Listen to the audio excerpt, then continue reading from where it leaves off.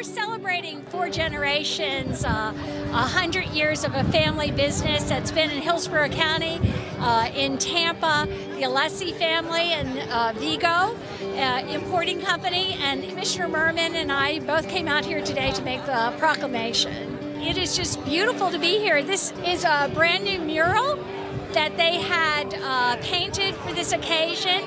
Also behind, on the other side here, is just a small street that was part of Comanche Avenue that's been renamed Tony Alessi Sr. After the founder of the company, now gone, but certainly his family and his business and his love of community and people live on. And there are employees here from this day that have been here for 50 years that have worked for the company. There's 4 generations of family here, and I have no doubt there will be 4 generations more to come. And it's really wonderful that they came here from Sicily and chose this place and have done such a beautiful job with their business. So being a family business, we all kind of wear several hats. I wouldn't say anybody is defined to any specific job role or function, but we all do the necessary functions of any business. So we all wear many hats and keep the organization running. So today's a special day in Vigo's history. We actually got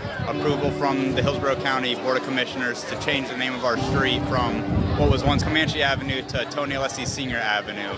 So in honor of my grandfather, Tony Alessi Sr., the name of the street has been changed, and we also have a beautiful hand-painted mural on the wall of one of our buildings here.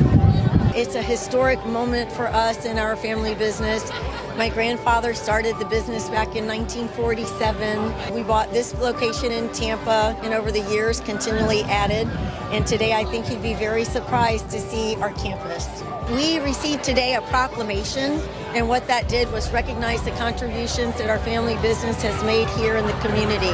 My grandfather left Sicily when he was a boy with his family, and they came to Tampa, which had a booming cigar industry. They came to Tampa because they knew there would be guaranteed work. My grandfather got his start at Swift & Company.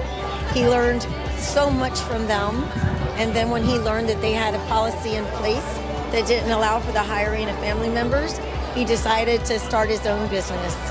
Eventually, his 2 sons joined the business, and they have fueled the growth. Now we're in 24 different countries under both our Vigo and Alessi name brands. We have 800 products, roughly 200 employees.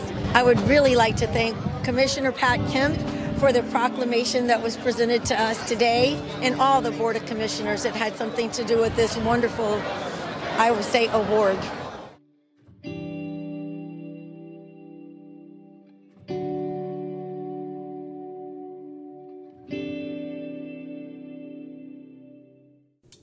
Hey everyone, if you've enjoyed this video, please hit that like button and be sure to subscribe. We always welcome your thoughts and questions, so please leave a comment down below. And if you're looking for more videos to watch, I've gathered a few right over here.